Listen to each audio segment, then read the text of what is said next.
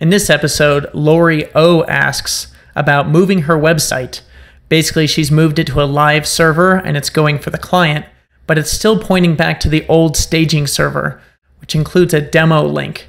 In the next few steps, we'll cover several ways where you can update this URL and move away from that staging site.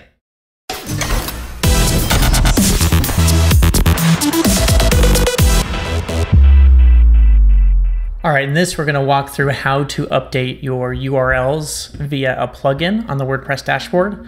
So we just changed our domain name from a testing server to the actual one. So the testing server was with WP Engine. So it was a short link and then wpengine.com. So a lot of these links within here still have that inside of the widgets or inside of pages. So to update the URL, we are going to install a new plugin. And the plugin is called Velvet Blues. So simply log into the back end of your WordPress dashboard, go to Add Plugins, under Search Plugins.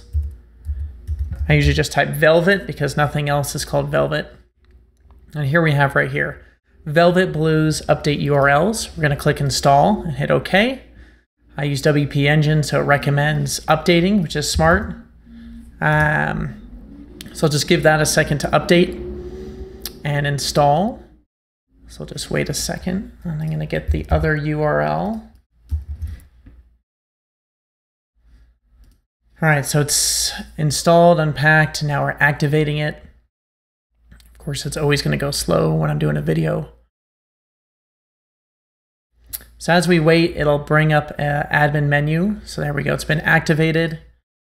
To get to this, I go to Tools and then Update URLs. And it brings me to the Velvet Blues Updater.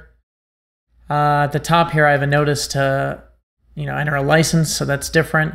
But down here, it says to update URLs, do this.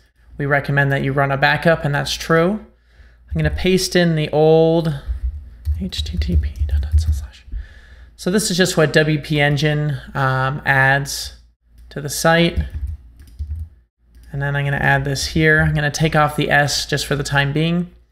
So here we have the old URL, which was the demo site or the staging site or whatever you have. And now we have the new URL.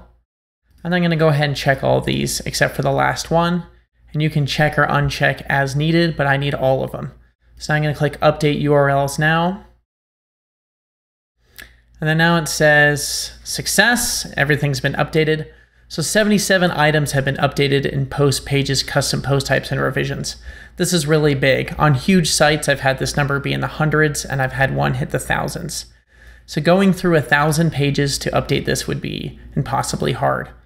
340 attachments have been updated, and then 23 custom fields. So that's how you use Velvet Blues Update URLs. After I do this, I go back to plugins and I uninstall it because this is all I need it for.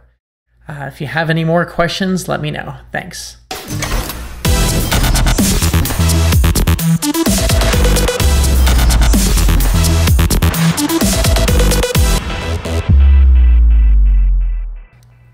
All right, for more great videos like this one, please hit subscribe below. Thanks.